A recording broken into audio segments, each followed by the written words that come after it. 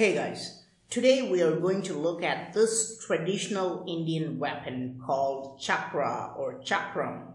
This is a medieval form of this weapon and there are several advanced versions like this ancient Chakra, also known as Sudharshan Chakra, which is supposed to be extremely sophisticated. We will see this in a few minutes. Now let's focus on this chakra. I call it the ring chakra. And this is essentially a flat ring made of metal.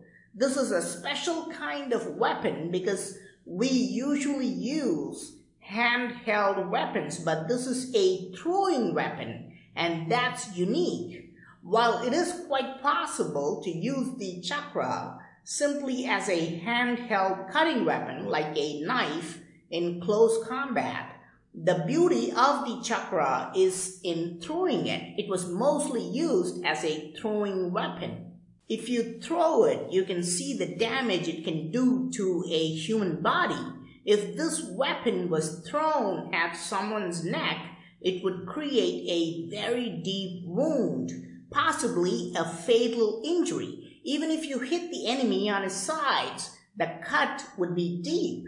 The chakra is also different from other throwing weapons like a throwing axe, for example. A throwing axe can only hit and damage at one single point, but the chakra keeps rotating even as it comes in contact with anything. So it will create a much deeper and larger cut as it rotates within the body of the enemy. You can see such a cut here. Typically, a chakra like this is about 2 inches to 6 inches in radius. It is designed with a sharp outer edge and a blunt inner circumference. So you're safe to hold it from the inside, and you can even twirl it with your fingers and just kind of snap release it on your enemy. Now, this is actually an original antique weapon, so it is not that sharp. Antique collectors like my friend Jayesh won't sharpen it because it will lose its antiquity, but it can still do serious damage after all these years. So, what's the history behind this weapon? We do have solid historical records of this weapon from the year 1500 onwards. When Europeans came to India, they were astonished to see this weapon being used by a group of people called Sikhs. Sikhs are known for their integrity and bravery, and they follow a specific religion known as Sikhism. Europeans noted that Sikh warriors wore a long conical turban and chakras of different sizes were placed on them. A chakra was put on the index finger of the right hand and made to spin several times and then hurled with great force at enemy lines, and the razor edges created terrible wounds and incredible damage to the enemy.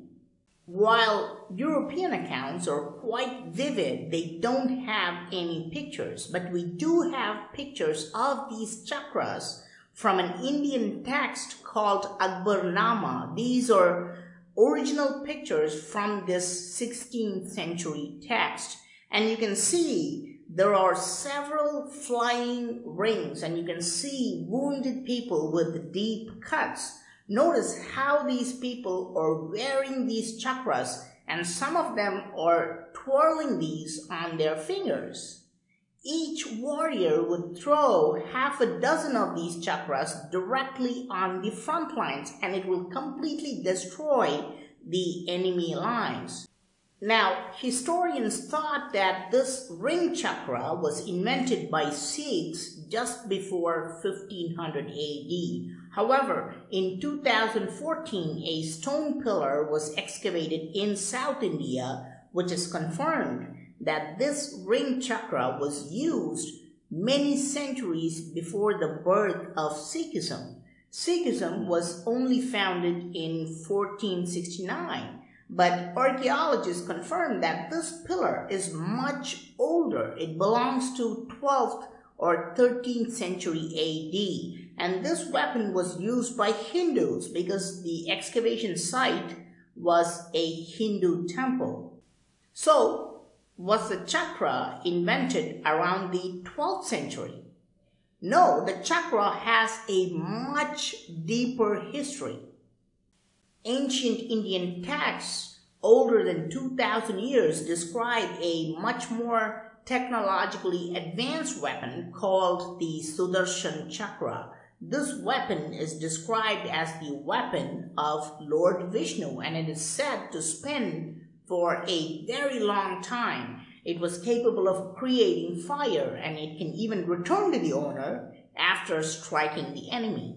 In fact, the TV series Xena, Warrior Princess, uses a similar weapon inspired by ancient Hindu texts. Today, historians classify these texts as mere mythology and not historical documents. However, there is a 1,000-year-old model of this weapon. This was made in the 11th century. This chakra is said to be modeled after the original chakra of the gods. It is referred to as a prayoga chakra or an experimental chakra, which is not a fully functional one, but an experimental model. In the center, it originally had a scientific diagram of the weapon, which is now eroded. The entire chakra can spin both at the front, and you can see that this circular knob at the back can also turn. This back wheel denotes the input and the other side denotes the output. Now the symbolism is amazing because there are 8 spokes in the wheel, each depicting half a quadrant, and on the 4 corners rubies are placed. In ancient Hinduism, rubies denote solar energy. They stand for the deep red color from the rays of the sun.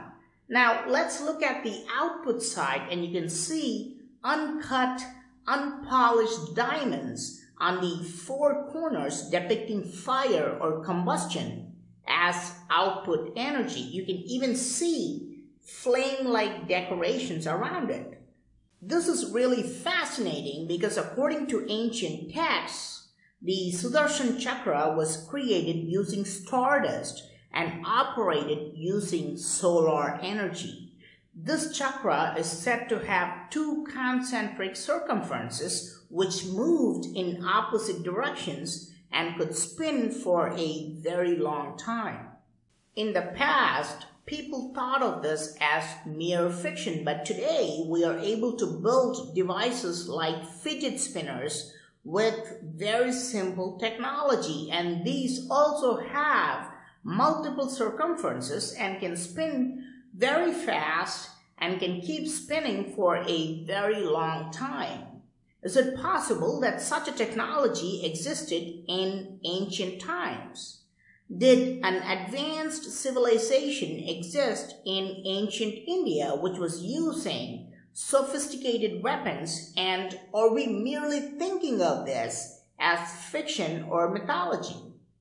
But there is something even more strange. The Sudharshan Chakra was not only limited to India. Some artifacts were found near Afghanistan in the ancient Bactrian kingdom, and here you can see a 4th century seal where a Bactrian king is shown worshipping Lord Vishnu. And look at Lord Vishnu's top right hand.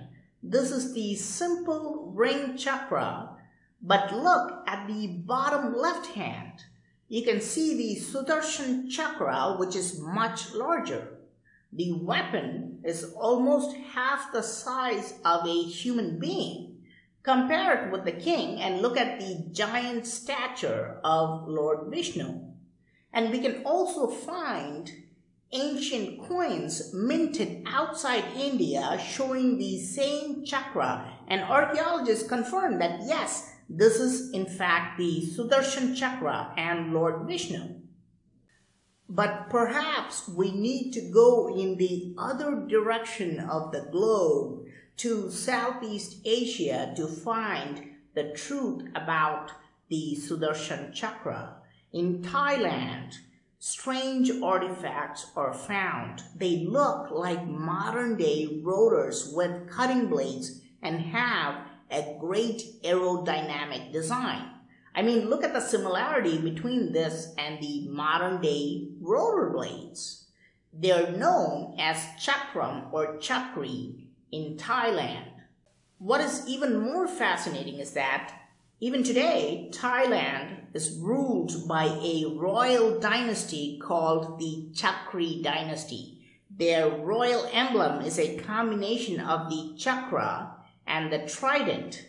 Thai people believe that the original Sudharshan Chakra is still held by the royal family of Thailand, who are considered as descendants of the gods.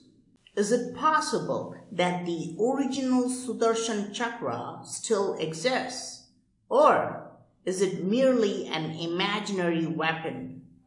Please let me know your thoughts in the comment section. I am Praveen Mohan. Thanks a lot for watching. Don't forget to subscribe and also click on the bell button to get all the updates. Please give this video a thumbs up and do share it with your friends. And I will talk to you soon. Bye.